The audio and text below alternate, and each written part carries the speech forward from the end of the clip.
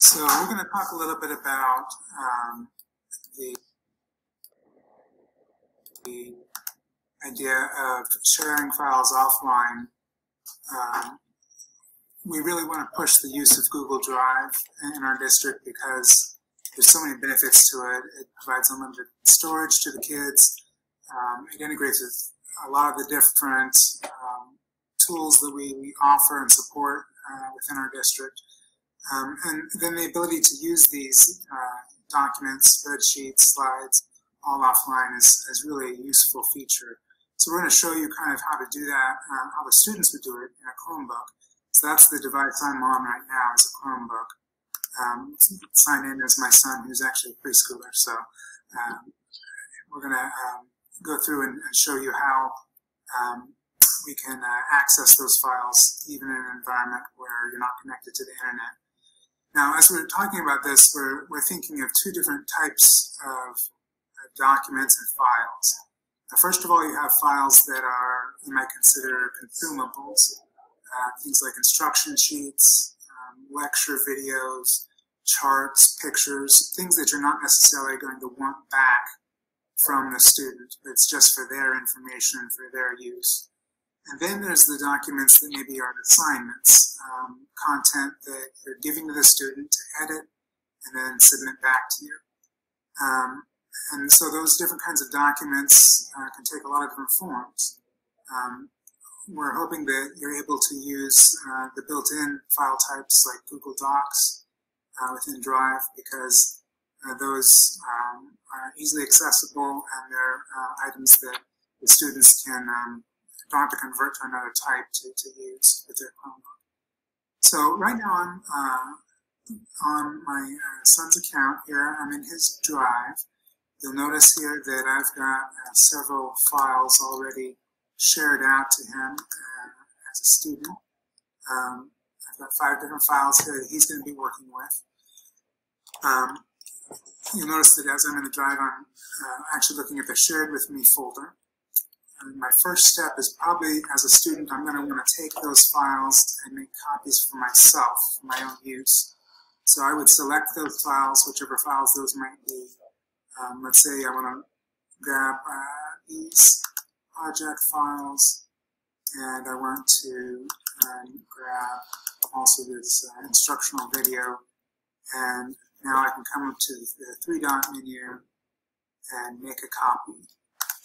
As I make a copy, it's going to take those files I've selected and copy them to my individual student Drive. And now that I've got them in my Drive, I can do what I want with them, including making them available offline. Now, there's 2 different ways we can make those files available to a student. We can make them available offline, or we can download them. And when we make the files available offline, we are basically making it so that we can make edits to them without internet connection. But then when we regain internet connection, say when they come back to school, all of those edits will then sync back up automatically, and it will update the file that's in their Drive. So with Google type files, Google Docs, Google Sheets, Google Slides, that's what we want to use those for, to make those available offline. And so one way we can do that is by selecting the file that we want to make available, and then click the 3-button menu at the top right, and the available offline button is right here. I can select that. If I go back and you see now it's activated. This file is now going to be available offline. You can also see that from the little icon next to the file name. So if I now want to work on that file and I don't have internet connection at home, it's available to me on the computer to use. Now, one thing we can do as a test for the student before they leave school and go home is we can, at the top of their Drive, they have this icon that will show an offline preview. If they select that, now you see it's got the files bolded that are available offline and the ones grayed out that are not available offline. So that can be a kind of a visual indicator to them whether their files are ready for them to leave school and go home. So that might be a nice little feature that they can use. When they get home,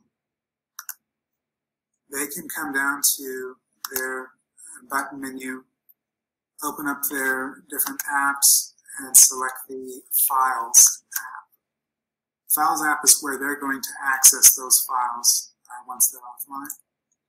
Now, as we open this up, we can see under Google Drive, and I'm still connected, so I'm still going to be able to see these files under my drive.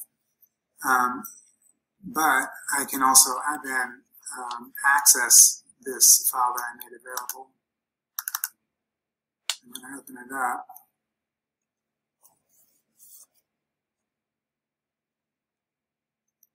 Within the document, there is a way for them to see the status of that file. As it finishes loading.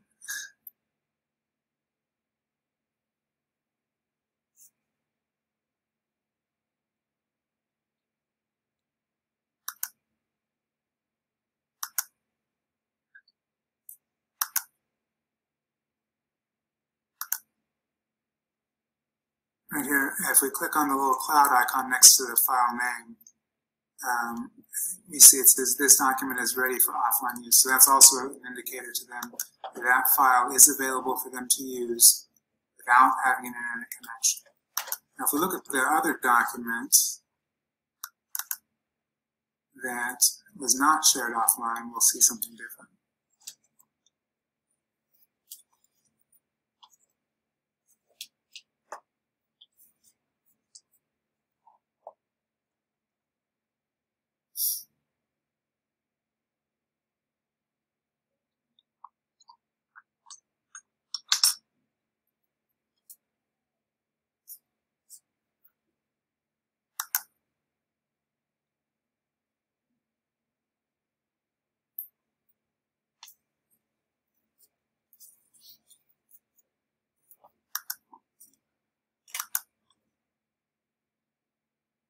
As we wait for this, we might remember that these are good things for students to know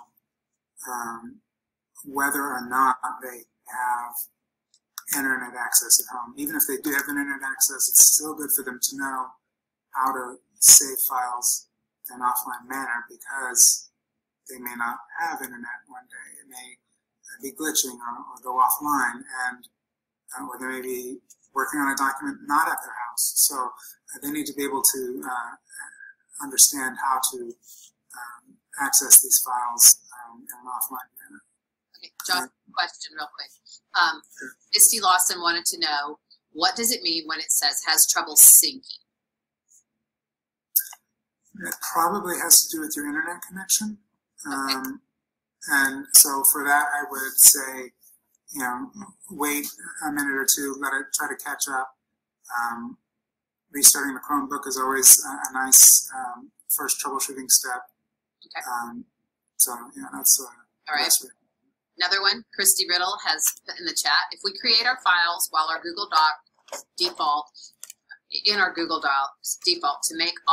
to make available offline, can this save some steps for our students? For example, once they click on the file in Google Classroom, will the file automatically be available offline? So students don't have to navigate Drive and purposely make each file available offline. Do you happen to know the answer to that question? I don't know. I would have to do some research and test that out myself. So Eric says if it's in their recent Drive, they can. Okay. We'll see. All right. Thank you, Eric. And by the way, Eric has done a lot of research and a couple of things, guys, in our ACMS HyperDoc, that notebook we have. Eric has a lot of the resources. We posted those in there that he's located and sent to me. So, all right. Sorry to interrupt, Josh. Keep going. That's fine. So when we're working with files that are not of a Google file type, say just a standard video file that's an MP4 file, for those, we don't really have a way to make them available offline. They're going to need to download those to the device directly.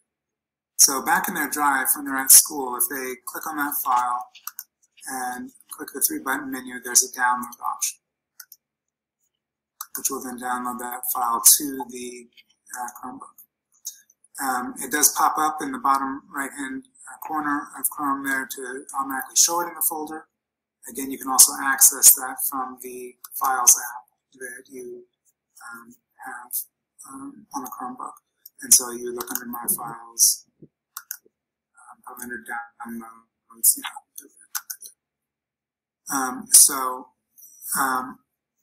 For those instructional videos, charts, PDFs, things like that, there are just the instructions for them. That's probably the recommended way of them accessing them offline, is to actually download them to the device. Now, a thing to keep in mind, especially with larger files like video files and MP4s, they can get pretty big.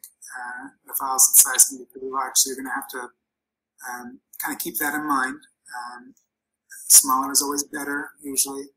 The devices do have around 32 gigabytes of space on them, the Chromebooks do.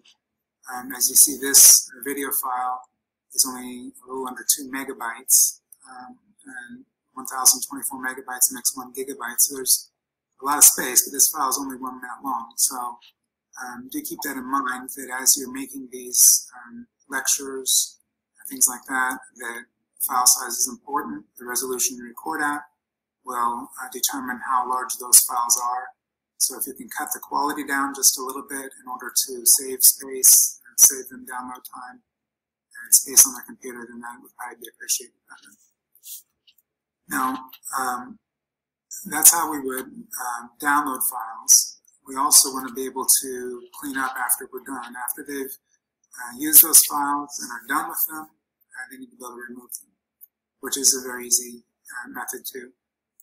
Again, from that Files app that we're working in, we can select the file,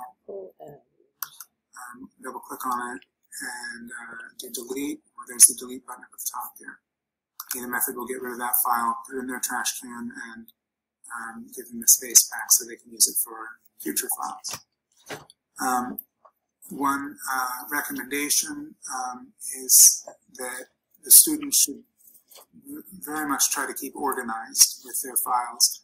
Not only do they need to be available offline, they need to be able to find them when they need them. So making folders in their drive or on their computer to keep those documents organized and easily accessible will go a long way to help them finding those files again once they've downloaded them. And then making sure that they take a few seconds before they leave school each time to remind themselves where their files are actually at. Are they just shared with them? Are they in their own personal drive? Or are they on the device? Taking time to think about that. And then one last piece of advice would be to pick a few programs and get good at those before branching out into others. So let's say you're going to use Google Classroom, Screencast-O-Matic to record videos. Pick those few applications, get very familiar with them, and then share what you learned with your colleagues so they too can benefit from that research that you've done.